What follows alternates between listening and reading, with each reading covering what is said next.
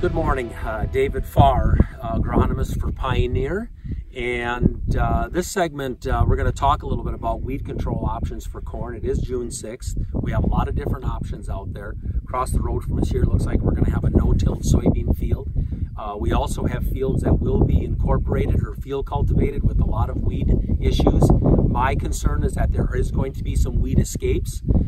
Primarily, the market, the big seller, of course, in the market is the Extend soybean concept, which you can use dicamba on. It is early enough in June to use dicamba. Dicamba on the soybean with the protected dicambas like Fexapan can be used early, pre-plant.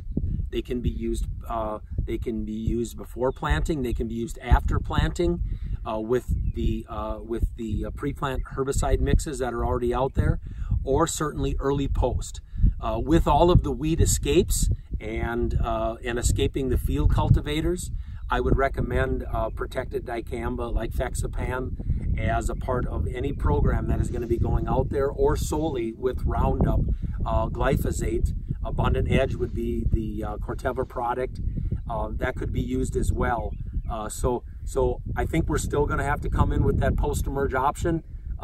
But this gives us an ability to have a clean start with these soybeans and not let the weeds get out of hand, so that's such that the staging and size is something that a normal post-emerge application, which looks like it's going to be late June into early July possibly, and a lot of that will steer us away from the dicamba products because they'll be off-label. So get the weeds early, get the dicambas out there early, get the Fexapan out early in any combination, and try to kill these escaped weeds. Again, that's a recommendation for soybean growth from here till we stop planting. Thank you.